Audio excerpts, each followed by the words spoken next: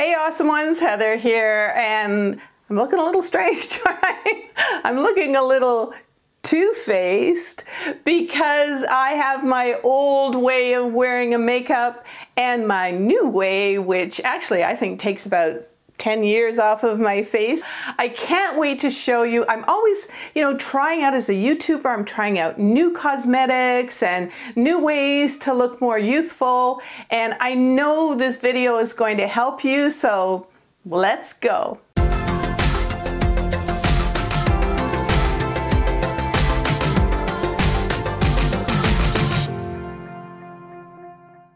So just before I get into this video, let me take off all of my makeup with a little presto changeo.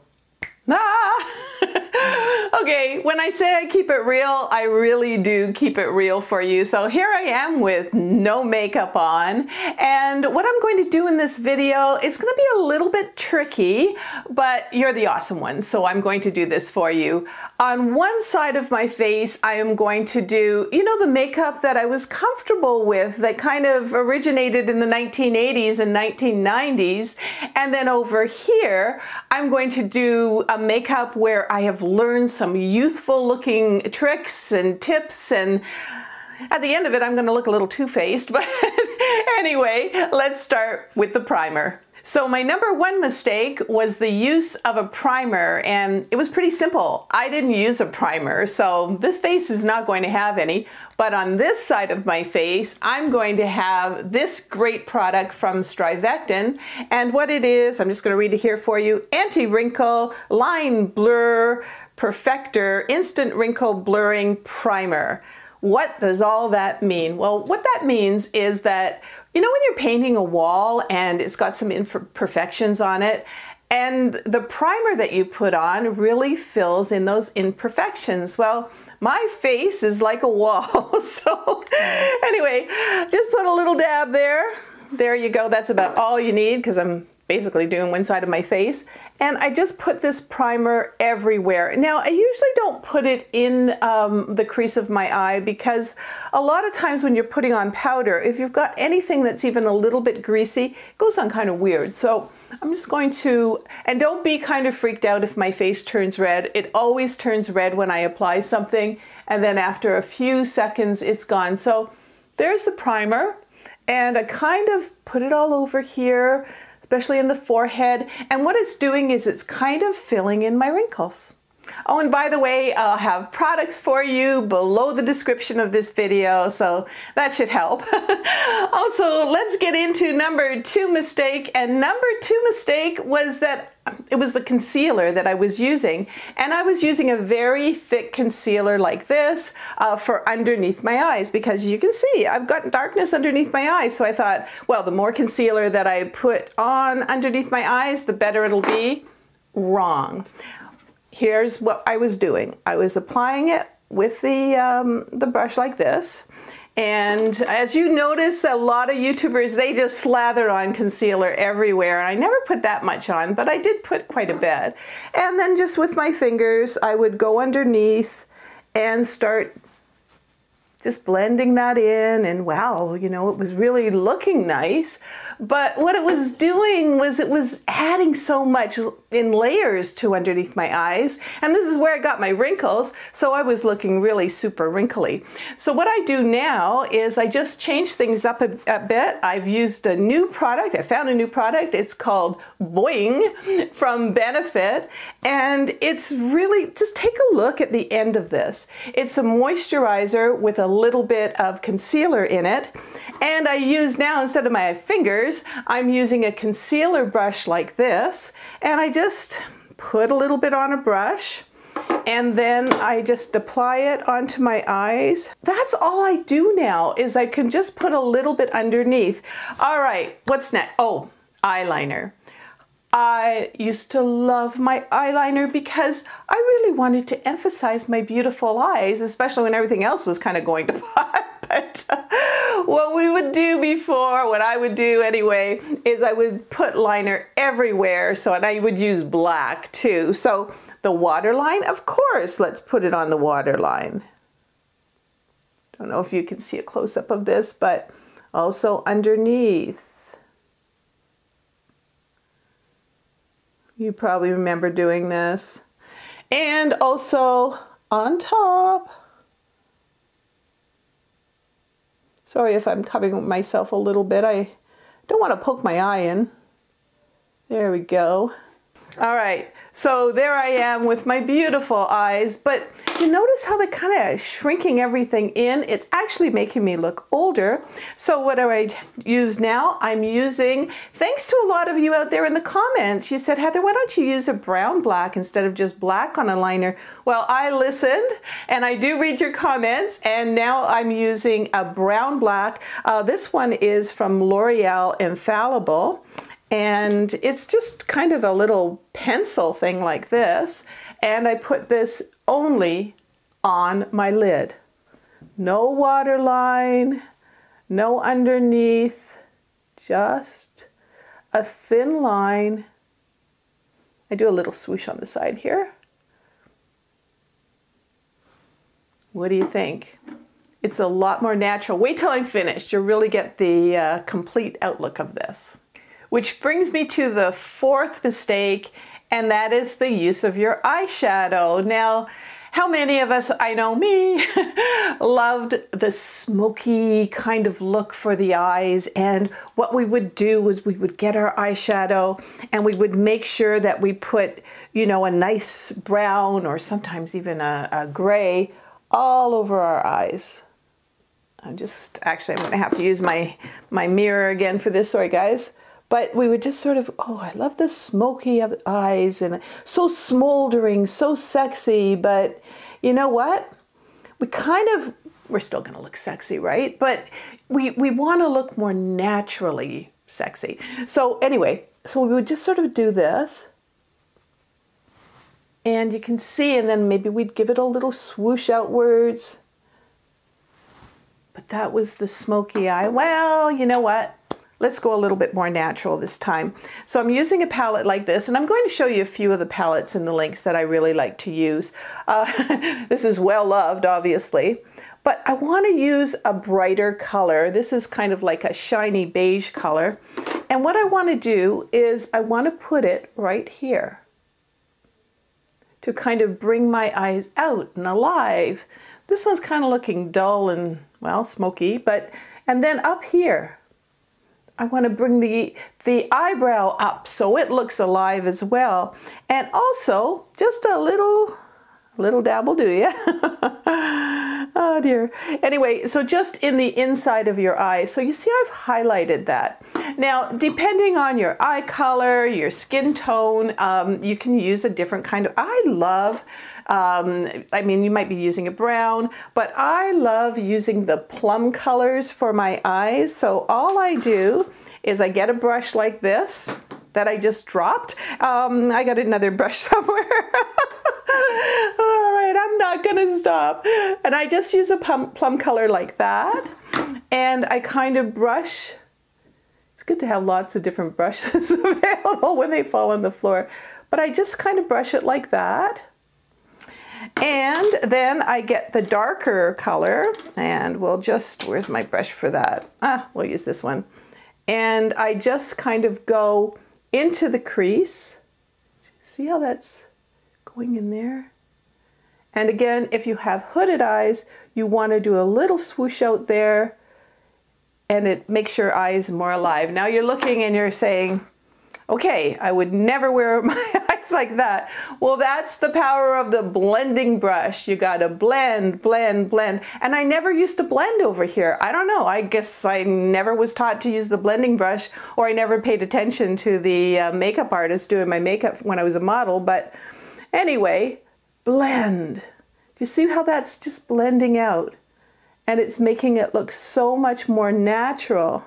Oh, and I almost forgot, I usually put a little bit of just brown eyeshadow underneath my eyes. I want still a little bit of definition underneath my eyes, but this is just done with a powder, so it's super simple. So it's time for my makeup, and matte makeup time. What? just up until about a year ago, I was wearing a lot of matte makeup, and I'm just going to sort of put on, this is the foundation powder, and I'm going to do this side of my face with the matte look. And whether it's foundation, I would go on, well, not too much under my eyes, but still. Trying to do half a face here. Now I am using a beautiful liquid. It's a glowy makeup. This one is from Shiseido. It's Synchro Skin Glow Illuminating Fluid Foundation. So, and my color that I'm using here is rose. And all I do is I just put a little bit there. And for me, I like using the sponges still. So, halfway down my face.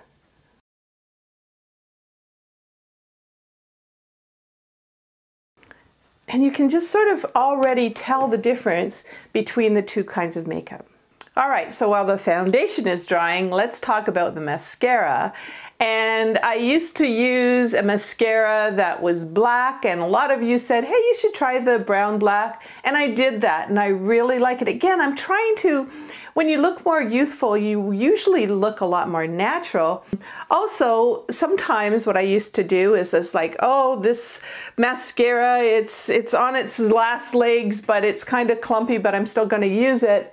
And I would just clump up one coat of mascara, and it wasn't a good idea because my lashes would just kind of all come together, and I would do them on the bottom as well. And it just, as I said, it wasn't a good look.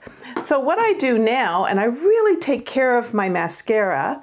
By the way, I am using, this is so inexpensive, but it is so good. It washes off really nice at night. It doesn't smudge. And it's the Exhibitionist CoverGirl mascara. And what I do, I put on one layer, and then I'll do some other part of my face, and then I'll put on another layer. So instead of just one clumpy layer, I'm using three. So while that's drying, let's talk about the brows. Boy, did we do a lot of eyebrow plucking back in the day, right?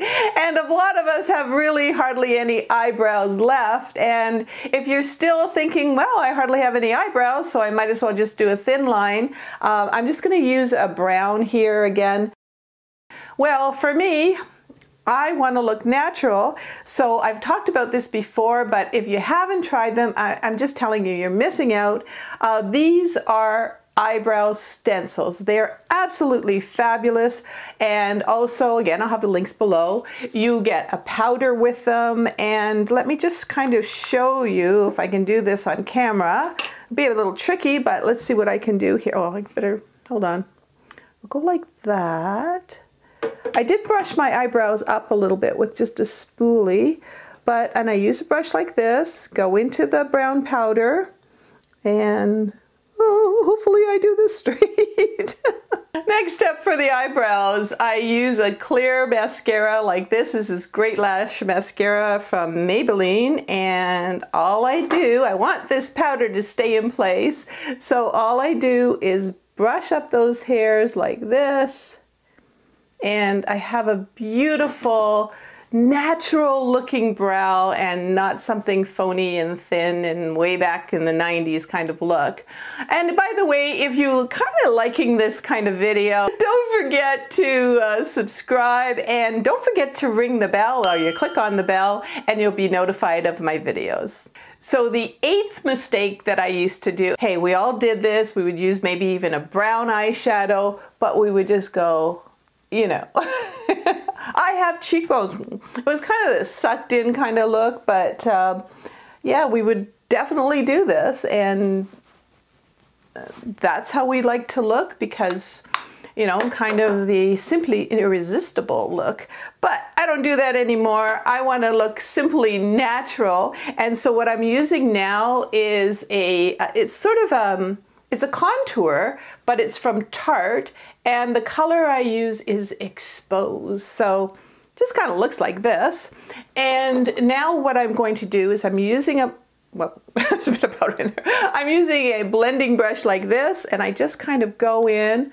Now I still want my cheekbones to show up, but I'm going to have a little bit of rosiness too. And it gives me the contouring, but it also gives me more of a natural glow. So my next mistake was using highlighter. On this side, I didn't use any highlighter. I didn't give myself that glow. I was actually kind of afraid of using highlighter in case I was just way too shiny. I mean, remember how we used to learn that powder made you unshiny? Well, now we got to look a little shiny. So what I'm using is this highlighter from Too Faced, and it's Fancy Pink Diamond. Here, I'll open it up and show it to you. So it's very lovely and shiny. And all I do is I have a brush like this, and I put the highlighter just above my cheekbones. Don't put it all over. You're just going to look really super shiny and unnatural. And I also put just a little bit up here. Now, can you see the difference between the matte side? And of course, I've got the nicer foundation on, but I'm looking just a little bit more alive over here than I am over here. So yeah, highlighter. All right, so the next mistake that I want to talk about, hey, I'm all for wearing red lipstick now. I used to not like wearing red lipstick, but I did find out that if I use a red that's kind of matte, it's just not doing anything for me. Let me just put on this matte lipstick for you. There we go. So now you're probably thinking that looks okay, but with your lips shrinking, please, please do not use the brown liner to go around your lips. I'm just going to do that a little bit here. You might be thinking, oh, well, it's making my lips look bigger, but I didn't even think it was attractive back then when it was popular, but it's certainly not attractive now. Today I'm using just a lipstick. I usually use a little bit of liner in the same color, but today I'm just going to use the Dior lipstick, and this one is, what is it, Dior Attic, and it's also called Stellar Shine. So it's a very pretty, kind of a reddish pink to go with my shocking pink top that I'm wearing today, which I absolutely love. Get out of the black clothes, everybody, and get into a little bit of color. But anyway, I just sort of, this holds well too. And again, I could put a little bit of lip liner on if I wanted to, but let's take a look at the before, the old me, and also the fresh, new, more alive, more youthful me. This side is more alive, it's more vibrant. And this is kind of the pancake makeup, pile it on, smoky eye. Let's just call it the unnatural look. And when you're going really unnatural, you're really not looking youthful at all. So yeah. So let's just bring out somebody who always looks amazingly natural and talk about my future videos. So here he is, Mr. Hurricane, and I know he puts a smile on your face every week, and you know what? You put a smile on my face every week because I'm reading the comments, and we're really a big community here of women that really try to help each other, and I'm so happy to read the comments. And by the way, I'm learning a lot from you, so if you have a cosmetic that you really like and you're finding you're getting that youthful glow with it, please include it in your comment and share it with all of us. Also, did you notice this picture behind me? I'm kind of proud of it because my daughter is a graphic artist, and I'm going to let you in on a little secret, a little sneak peek if you want to go check it out. And at amazon.com/shop/awesomeover50, my daughter has created, and with my help, some confidence boosting fun t-shirts. So we are still designing more, but I think the first ones you're going to like. Some of these t-shirts, like aging like a fine wine, you know, you wear them around the house, maybe lounging, and you're feeling good. So yeah, check that out, because after all, we're all here to help each other, and I want to continue to keep on making things and writing books and being here here on YouTube and also Instagram for you, because you are the awesome ones, and I just love you guys.